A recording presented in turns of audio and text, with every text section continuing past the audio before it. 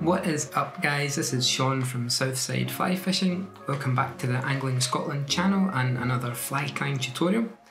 The fly that I'm going to tie for you today is a dry fly and it's my version of a Palomino Midge. This is a fly that I'll use almost extensively when there are buzzers hatching from the surface of the water, particularly on still waters, lochs and reservoirs. And it's one that I have to say has got me out of jail on more than one occasion when the other flies in my box just haven't really done the business. I'm tying it using some of the original kind of classic features of the Palomino style midge pattern, but the main kind of adaptation that I've made is with the inclusion of this Hackle stacker style hackle here. And what that does is it's going to give me a really nice profile so that the fly sits right on the surface film, and then even, I mean, I can swing around and give you a look at it here. Because of the way in which you tie on that hackle stacker style hackle, which is a bit of a mouthful, none of the hackle points protrude down, so you get this really nice kind of clean underside of the fly. And if that's what the fish see, then I think having an unobscured view of all of that iridescent peacock herl is something which is going to give this fly a real advantage. So it's an interesting little fly, one that I think can be really effective. And without further ado, I'll just dive in and start tying it for you. So the hook that I'm using is an AHREX, it's an FW511, and that's their curved dry fly hook. I'm tying this one in a size 16, and obviously AHREX hooks are, all AHREX hooks are absolutely fantastic, but this one's particularly good because it's a nice kind of halfway between a straight shanked dry fly hook and the more kind of curved style that you see in emerger patterns. And because this sits right between the two, it's obviously very good for likes of your caddis imitations. But I've been tying this Palomino Midge on this fly, and I think it works absolutely fantastic. It gives you a really nice set of proportions anyway when you're tying in the fly. The thread is uni thread, 8/0 in black. And the first thing I'm going to do is obviously just tie my thread on and then snip off the waist end. And then the measure here, if I take the thread down to the point of the hook and then come back about halfway, that's where I want to tie in my CDC. And you'll notice I'm leaving quite a bit of space between the CDC and the eye of the hook because we've got quite a few materials to tie off at the end in this style anyway. So for this size of fly, I'm using 3 CDC feathers. This is just a grey, but any of the more kind of natural colours, browns and what have you, will work really well. And yeah, like I said, I've got 3 feathers that I'm laying one on top of the other. If you're tying this in much larger sizes, you might want to increase the number of CDC feathers, and likewise, if you're tying it down to the kind of smaller midge styles, you could probably get away with 2. I've just got the tips lined up here. I'm going to stroke all of my fibres forward, and then the length just a wee bit longer than the hook itself. It's probably about perfect. So I'm just offering this on my side, and then a couple of loose turns, making sure everything sits on top. And then I'm going to secure it down and make sure that I put a couple of wraps in the front of the CDC, both to get it to stand up, but also to ensure that it doesn't slip too much. I'm just going to come in and as close as I can, because I've got a nice little short thorax here, snip that CDC off. And then just do a wee tidy up here.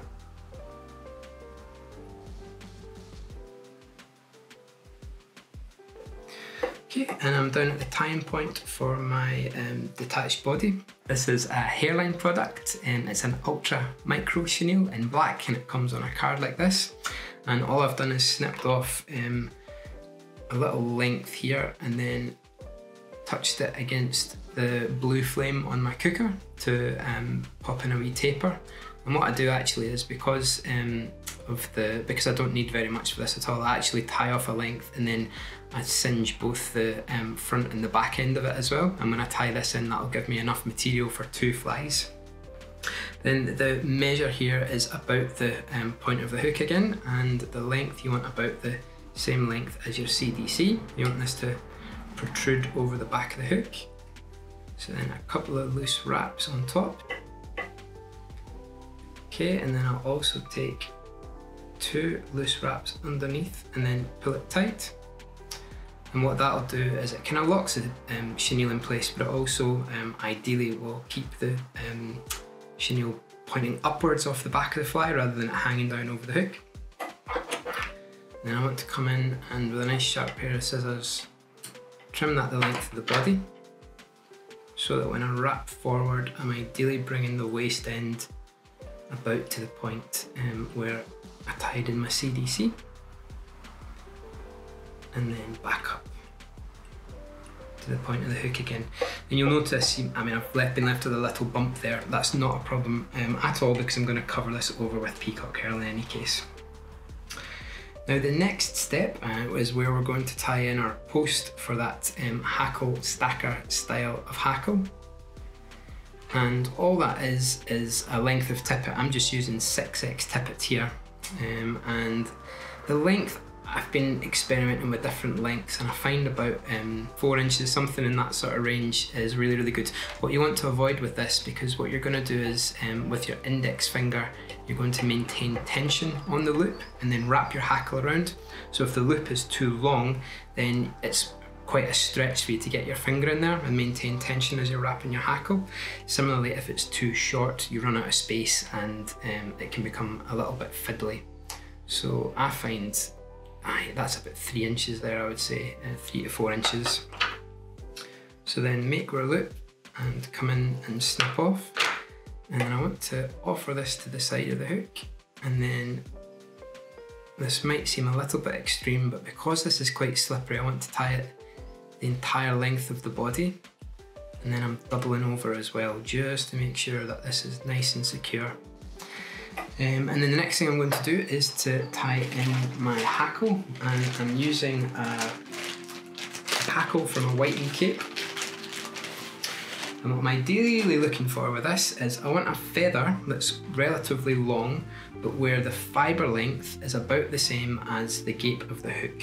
So a saddle hackle would actually be ideal for this. But this is a Herbert Minor cape, and I've found that some of the feathers down towards the base of the cape are absolutely ideal for this. So I'm just going to bear a couple of centimetres of the stem here so that I can tie that in. Again, I'm offering that up to my side, and offering that up to my side, and I'm going to do the same again. Just wrap down towards the front, and then I'm actually going to fold this back with a couple of turns before I snip off my waist end. And that's just to ensure, because I've gone to all this effort of tying this in, I don't want anything to slip out when I come to do my post here. And then the very last wrap that I make is a single post wrap where I tie in the hackle and the feather together. Okay, now this is where the hackle stacker style looks a little bit fiddly, but if you just take your time and try as best as you can to maintain tension on both the loop and the feather, you should be alright. So I've got the index finger of my right hand in the loop, and I'm just going to pass the hackle backwards and forwards, wrapping up and then back down the loop. And I'm going to wrap as much hackle as I need to cover the shank of the hook, or to cover that thorax when I move it forward. I don't find it matters too much whether you wrap with the shiny or the dull side of the hackle pointing upwards, because like you're going up and down, and you're usually creating a kind of really decent hackle that's going to do the job of keeping the fly nice and buoyant in the water. So the first thing I do is coming up, just making sure that I've got tension on both the hackle and the feather. And again, I'm just going to pull forward, and that's my indicator of when I've got enough hackle. I think that's probably about right. Whoops, a daisy. If you do happen to slip, don't worry about it, just grab back on. And now I'm starting to wrap my way back down the post.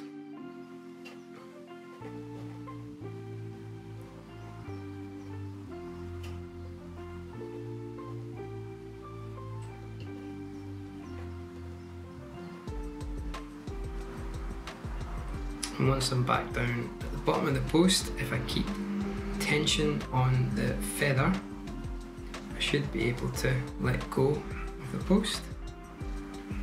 Okay, I'm going to move my feather forward and then just cross it over. Take a lock and wrap onto the hook shank and pull the post backwards and just allow the feather to sit towards the front of the hook as I secure it in with as many wraps as I need.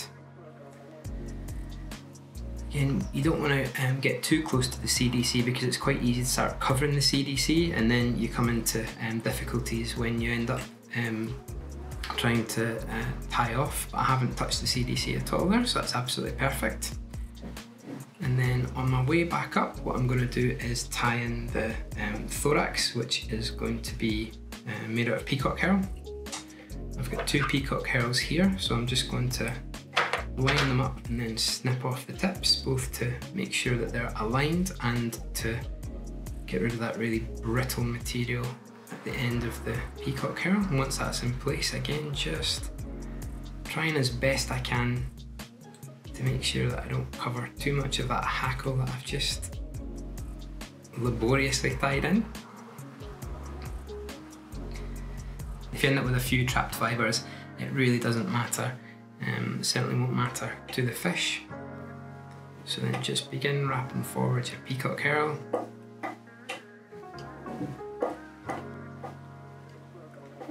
To create a nice little, almost like a ball shaped thorax.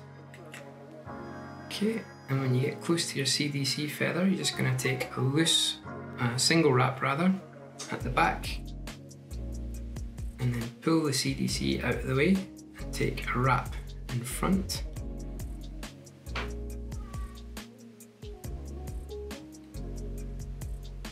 And then another wrap to make sure that the peacock herl is tied in, nice and secure.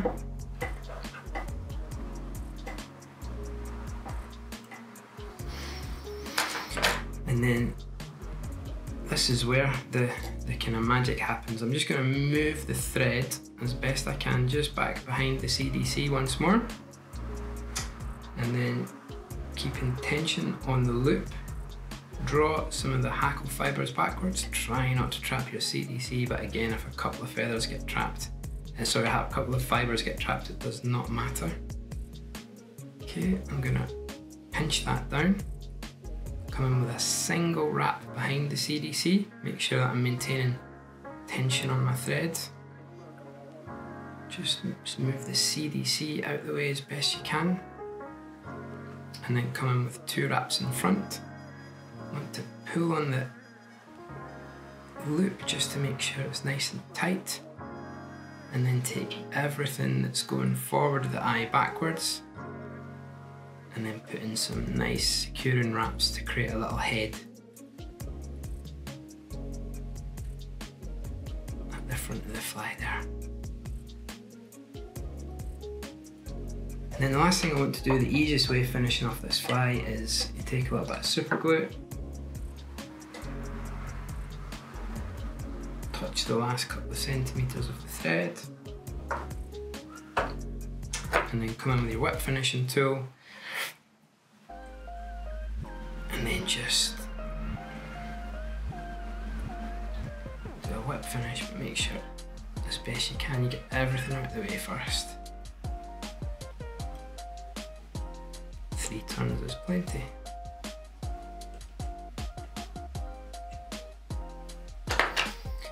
Okay, and then I can come in, I can snip off my tying thread. And sometimes the easiest thing to do is to, I like to rotate my vise just like this so that I can see exactly what I'm doing. It's very important that once this is all tied in, you don't end up snipping anything that's important away.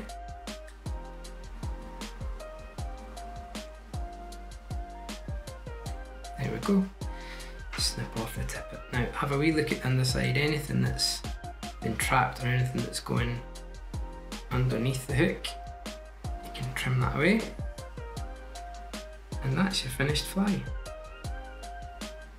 So that's my version, my completed version of the Palomino Midge in a Hackle stacker style. The hackle, the effect of the hackle that you get on the top here is absolutely fantastic. You almost get like a kind of comparadon effect where all of the hackle is pointing either up or out. It kind of splays and fans quite nicely on the top of the hook shank, and crucially none of it is pointing down into, none of it is pointing down below the hook. So you end up with that really nice profile. The profile for the fish will be absolutely excellent, and that should float forever in the surface film because it's a light fly and a light hook and all these buoyant materials. So I hope you've enjoyed that tutorial. I hope you feel motivated to tie up a few of these Palomino midges yourself and give them a try. And I look forward to checking back in with you in a couple of weeks' time for another fly tying tutorial. So until then, I hope you're all keeping safe and well, and when the time comes and the lockdown ends, tight lines.